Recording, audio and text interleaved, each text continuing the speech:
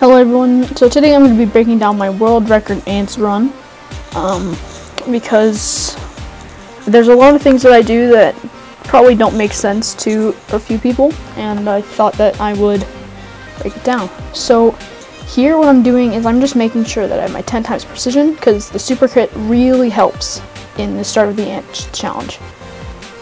So I have my bear morph, I wait for my bees to get there, and then I just place down the sprinkler. I forget to start my coconuts, but I do get my saw.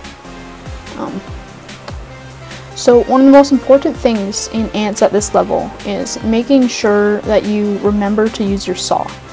The reason this is so important is because the saw really helps kill a lot of ants, and the faster the ants are dead, the more your bees will make tokens. And it's really important that you have a lot of flames going on, because they are what help you get to the next round almost instantly. So if you look at the round thing, the flames are collecting enough pollen to instantly shoot that up. So this star I think gets to like 18,000. I was kind of freaking out at the time because this is an insane star. I make it so big because of an elite scythe bug, where it might not even be a bug, just the dark flames do a lot more. So I try to balance out getting flames and keeping my 10 times precision,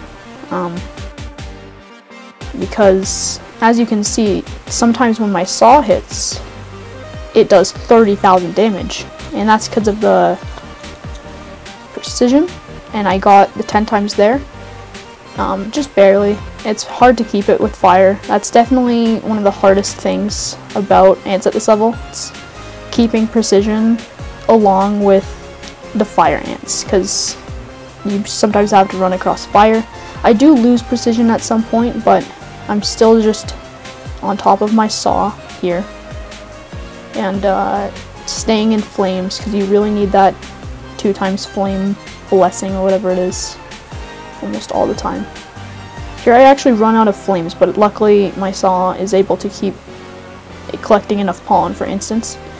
And another thing that's annoying about running ants when going for world record runs is that a lot of servers are just simply too laggy. Sometimes the game freezes. It's happening here, but it doesn't happen much during this run, so I was fine with it. But yeah, there's some servers where you literally just, it's not possible to get an ants world record. It's too laggy.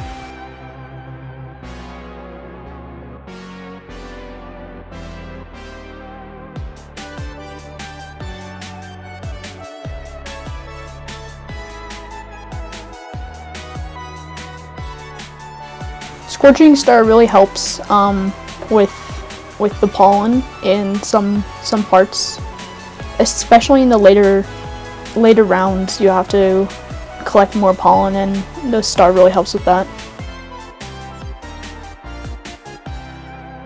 So that's a 17k star, which is really good.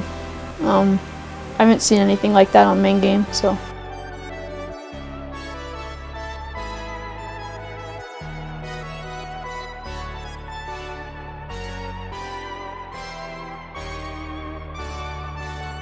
These precise bees really help with making a lot of red boost tokens to summon stars, so they're definitely going to be a huge thing in main game going for ant world records. But as I said before, at this level of ants, it's all about summoning the ants, not actually killing them.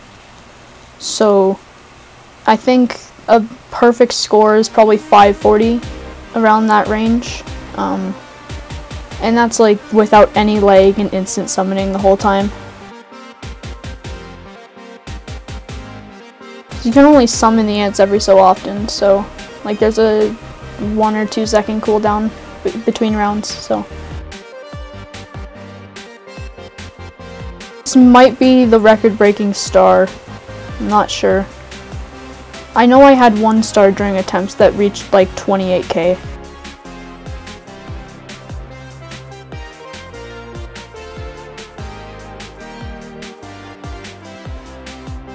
The precise bee in general also just collects a stupid amount of pollen, as any hive color too.